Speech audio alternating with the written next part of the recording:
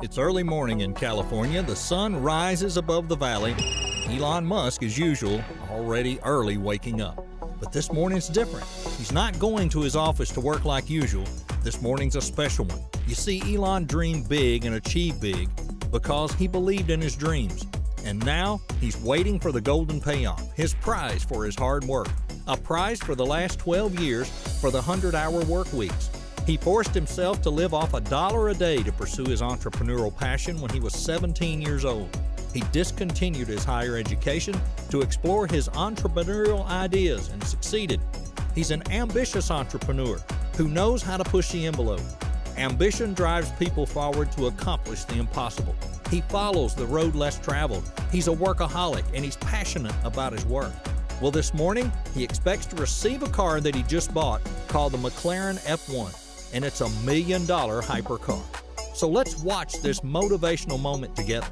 But before we get into that, hey, destroy that like button for the YouTube algorithm. Make sure you subscribe and don't forget to click that notification bell. And trust me when I say you don't want to miss the next video. It will be mind-blowing.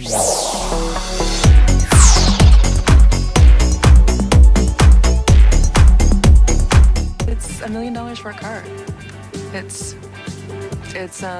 decadent. The McLaren F1 is $1 million hypercar, the last great analog car built between 1992 and 1998, and there's only 62 in the world, and Elon will own one.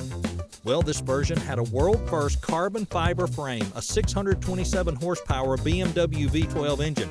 You did not get anti-lock or power brakes, traction control, power steering, or anything resembling an electronic safety net, despite the fact that the car cost nearly $1 million at launch. What you did get was the fastest production car in history, with 231 miles per hour, which is 371 kilometers per hour top speed, and one of the least compromised road machines ever built. McLaren won 7 Formula One Constructors' Championships and landed wins everywhere from Can-Am to the Indy 500, and McLaren gave that Ayrton Senna his first Formula One championship. Wow, I can't believe it's actually here. It's pretty wild, man. Just 3 years ago, I was showering at the YMCA and sleeping on the office floor, and now, obviously, I've got $1 million car and quite a few feature comforts, says Elon Musk. It's just a moment in my life. At this time, Elon had just sold his software company Zip2 for $400 million hard cash, the company that he founded at age 24 when his brother Kimball and $28,000 worth of their father's money. Zip2 provided a searchable business directory, kind of like an online version of the Yellow Pages with maps. Back in '95, there weren't very many people on the internet, and certainly nobody was making any money at all.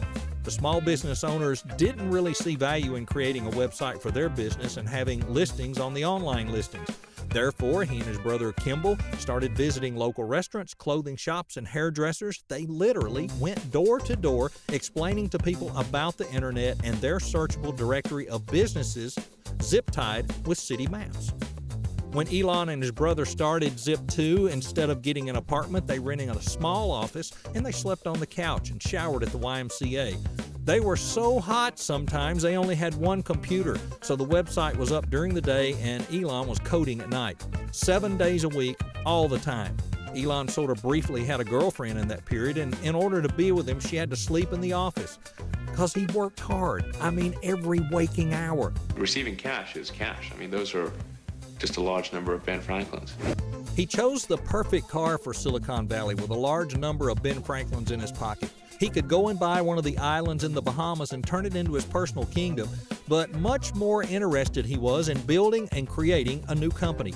He sunk the great majority of his net worth into X.com, which was the new banking and mutual funds company on the internet. And that's where the PayPal saga began, and Elon transformed the traditional banking industry.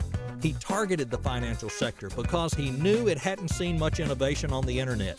At the time, money transactions were slow, and even a single transaction could take a couple of weeks because people still had to mail checks.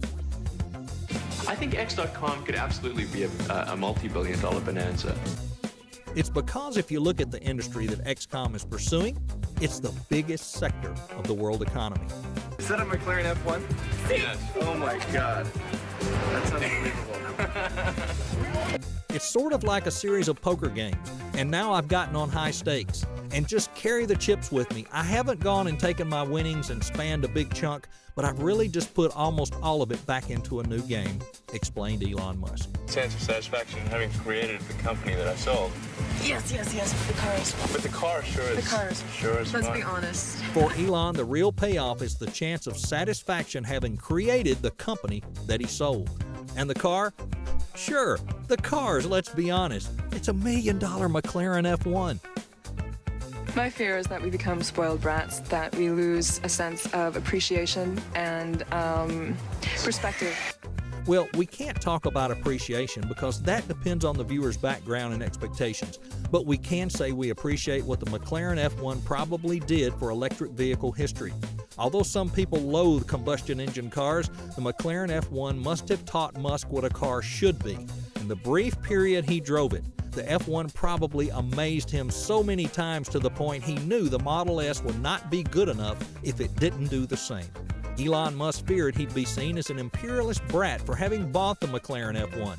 Justine Wilson was also concerned they'd become spoiled brats. On the other hand, perspective shows that the most valuable car company in the world may have a lot to owe to a then $1 million combustion engine car built in 1999. Unfortunately, good things don't last forever and must soon learn what happens when 627 horsepower on the rear wheels goes wrong. While driving to a meeting about PayPal with investor Peter Thiel in one of the passenger seats on Sand Hill Road in Palo Alto, Musk was asked to show what the F1 could do. And Peter says, so what can this do? And then like, I'm probably #1 on the list of famous last words. I said, watch this. In an interview, he openly admits he didn't really know how to drive the F1, but it didn't stop him from planning the accelerator and attempting to change lanes.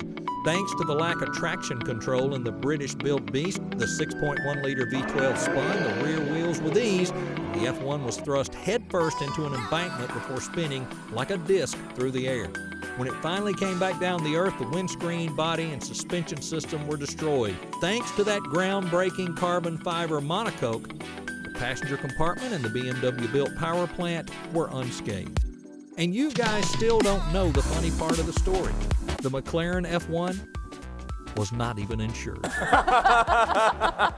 So what do you think, guys? Elon Musk was just lucky to hit the jackpot in '99, or hard work and taking risk are paying off? Let me know in the comments below, and I hope you had fun and enjoyed the video. And if you did, destroy that like button, or love button, for the YouTube algorithm. Don't forget to subscribe and click that bell.